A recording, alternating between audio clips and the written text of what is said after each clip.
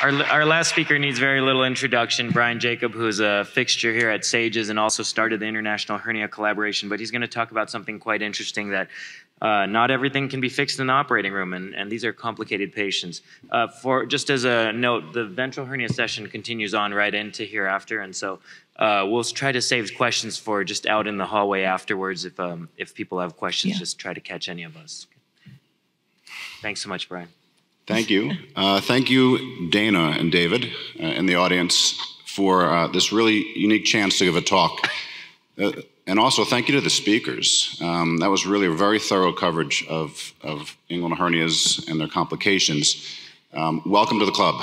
And so, as you continue down your path of treating chronic pain after inguinal hernia repairs, you're going to get to what I'm about to teach you. So, stay tuned for the end, because that's where it all comes in. But a lot of these patients that are out there are truly suffering, and these are my disclosures, none of which will affect this. And that says there is no Wi-Fi in the forest, but I promise you will find a better connection. And this talk is about connections. I want to try and experiment with you all. If you just take a second, take a deep breath, and stare at this video and tell me what the first thing that comes to your mind is. It could be anything. You could judge the speed that I'm playing it back. You could judge the fact that there's a plug in there that needs to come out. What did you connect to immediately? What's the very first thing? And then ask yourself, how many of you thought about the actual patient that's going through this? And what kind of delay and workup they needed to get to that when all they went in was for a hernia repair at some point in their life? How many of you actually thought about the patient as opposed to the technique? So you just heard that the differential of pain is huge, right? There's meshes and sutures and tacks, and there's trapped nerves or anterior cutaneous nerve entrapment syndrome, hidden little hernias that you can't see in imaging, lipomas, endometriomas, or just pain of the round ligament. Of course, there's the whole sports world of osteitis, aponeurotic plate injuries, adductor injuries, and all the other things that can happen to your back and hip that can cause pain in the groin. We've seen all that. But what I want to focus on in this talk is the psychosomatic stuff and the other previously unprocessed trauma, whether it's conscious or unconscious, in your patients that are contributing to this, and also possibly preventing a cure despite great intent by the surgeons to treat and take out mesh or take out nerves or fix recurrent hernias. And so it's this section that I want to spend the next few minutes on. And if I cut into the 11 o'clock time, I'm sorry. But so, hidden hernias I saw, we heard about, they're definitely possible. I'm pointing to the left internal ring there, and you can see this patient's got a hernia in a very atypical location. The direct space is in the distance. But you need to make thorough examinations for hernias so that you can actually find them. And of course, if you go in to take out a nerve, make sure that you send pathology so that you can confirm it actually was a nerve. This here looks like a nerve. It actually is just a little fiber of tissue that we thought was a nerve. So you have to be very careful when you're doing these things to make sure you actually take out what you intend to. And of course, we've all seen the mesh that goes wrong, even with a great implant, or even clips that rotate and poke upward. And we've all had our fair share of plugs that come out and eroded things. But surgery may not be the cure. It actually may only be a piece of these patients' journey towards full healing. And that's really, really important, and something that I've gotten into over the last 3 years as I've gotten very deeper and deeper into this pathway of trying to take on chronic pain in my patients.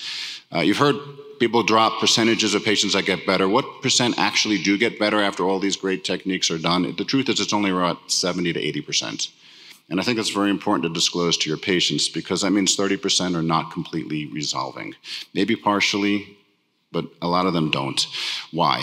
Number one, you either missed the actual cause, so even though we had really great intent, took out the nerve, fixed the recurrence, took out the mesh, we just missed it. We just didn't get it right. That's possible. The second is their mental health.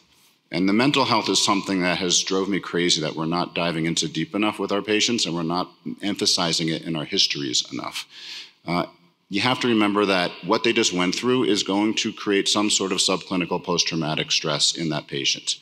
Why? They've been told by their first surgeon to wait for 3 months before getting surgery or repair, which I think is completely wrong.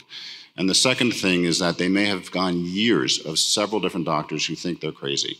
So what is that called in real life? It's called gaslighting. The other thing is they may have come to the table with pre-existing trauma from their past, from their childhood, that's actually being harbored or residing or embodied in them in some place, which I'll get into in a second. These things are real, they are important. And I know as surgeons, we don't think like this, but when you start to connect to your patients, they do. And I think it's going to be really important for you in that state. So where does this all fit in, right? Chronic post-op pain, we've seen it.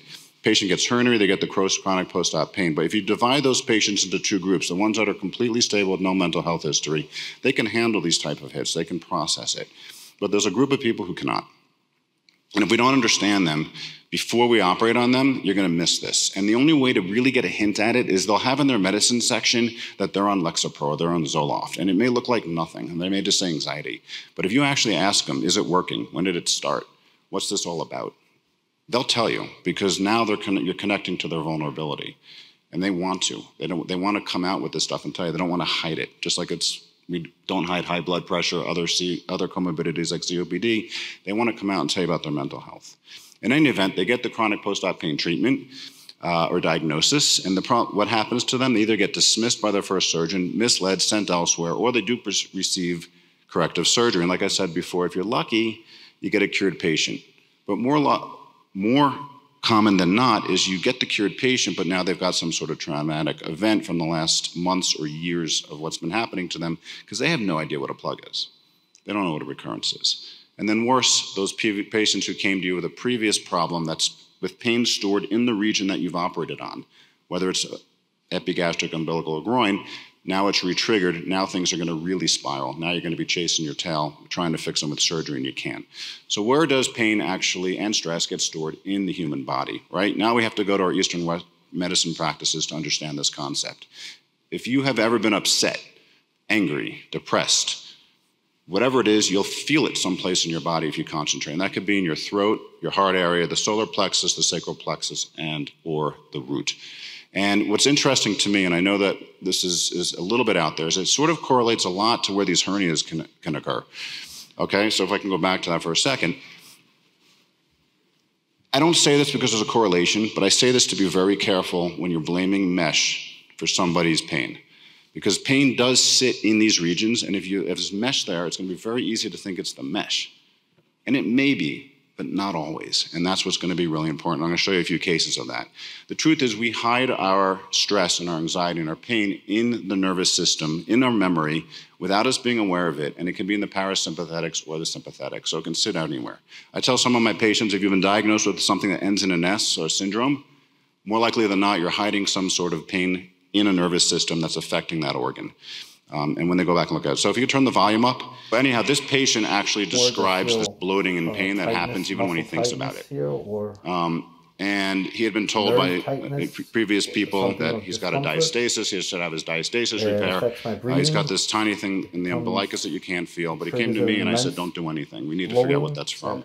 Because there's literally nothing there. And it turns out that this patient was actually assaulted on the job, beat up with several severe punches in a baseball bat to the gut about 10 years ago. And my guess is if we can go dive in there a little bit deeper, this anxiety and pain he's having in his solar plexus is probably related to that. It has nothing to do with his hernia.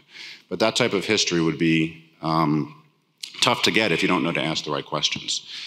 This is a clip. It's from the Dear Evan Hansen movie, and it's just showing a way to bond with your patient, and they're casually saying they're two different people from two different backgrounds. They have nothing in common.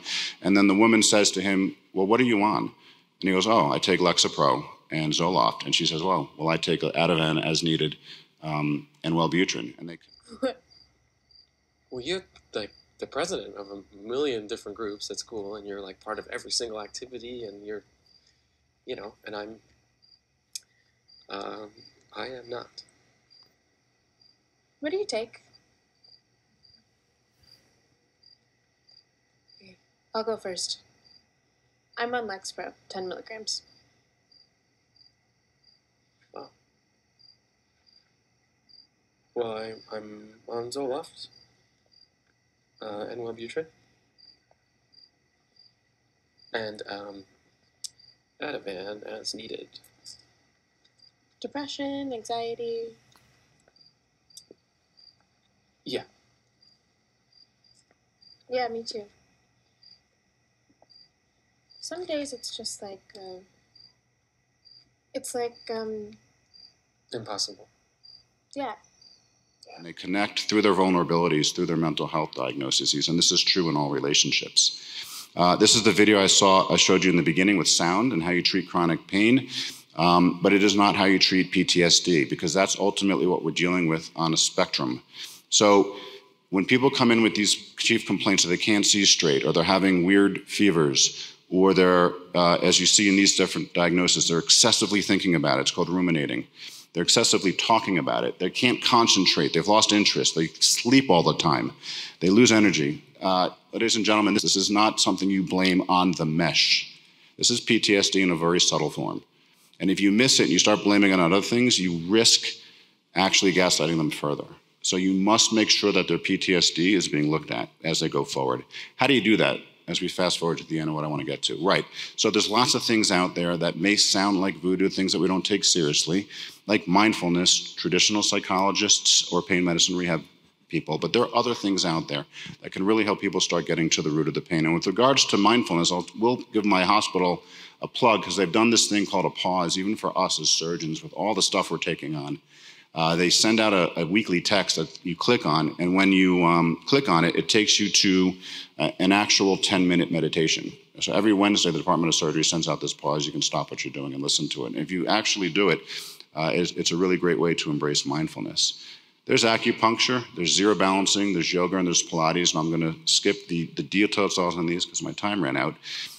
There's Kundalini, there's Reiki, there's float tank therapy, and there's sound baths. There's lots of things that people can do to relax themselves, get in touch with their anxiety, and realize that the pain that they're experiencing is not actually part of their physical body, but is actually something they've memorized, and that you can break that loop. But breaking the loop is not easy, and this is where psychedelics come in. And when I mention the word psychedelics, I want all of you to see what your body's reaction was. Did you kind of freeze up a little bit? Are you really uncomfortable to talk about them because it reminds you of the 60s and the 70s and tripping? Or have you started reading about the new medicine-assisted psychotherapies that are coming out? Specifically for PTSD, the Multidisciplinary Association for Psychedelic Studies, or MAPS, was established in 1986 and has helped the FDA approve MDMA-assisted psychotherapy for PTSD. And a lot of different institutions are coming up with this. If you had the video with sound, it's wild because you can see her actually getting MDMA and listen to her getting MDMA-assisted psychotherapy for PTSD. But it's appropriate because here we are in Denver. Denver was actually the first to decriminalize psychedelic mushrooms for the purpose of research and treating mental health 2 years ago, long before everybody else did. And now they're even easing the laws to the point where they're making it a very, very low priority, so that the people who are starting these studies, even though it's still an illegal medicine, can actually proceed with them through MAPS. You may say, is there literature? Well, there is. There's actually randomized prospective double-blind studies that are coming out this year showing the ability for MDMA-assisted psychotherapy to help people break those cycles of ruminating about their pain that's going on, that they experienced from the gaslighting, that they experienced from the experience, and even if it's from surgery, and started to break that cycle. There's even literature coming out looking at chronic pain and psychedelic-assisted psychotherapy, quite a bit of it out there. And this is just one example of a study that came out recently showing that when administered, people's preoperative treatment pain scores dropped precipitously during the treatment and then stayed dropped compared to their baseline postoperatively, spawning the interest for more studies supported by the government. Right now, there's only above-ground ketamine clinics to help with this. There's a lot of patients that you have serious chronic pain who are going to seek underground treatment. This is what that would look like. These are done through practitioners or facilitators or shamans who can offer treatment to help people get away from their chronic pain. But also in big business, there's a lot of companies looking at serotonin agonists to attack the serotonin 2CA receptors. This is just one company in Colombia.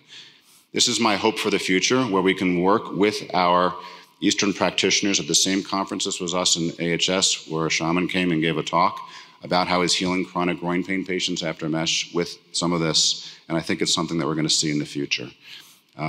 Just understand that your patient's pain is real. It's real to them. It may not be from something you can cure with your hands. You may need to outsource them, not just to chronic pain and rehab people, but to alternative places where they can start to realize that the pain loop needs to stop because the source is gone, or that the source even predates them meeting you or getting a hernia repair. Thank you very much for the time. Thank you so much. And if I could just ask all our speakers maybe to stay a minute outside, so if people have questions they want to ask, we can ask them out there. And apologies for running a few minutes over. Thank you, everybody.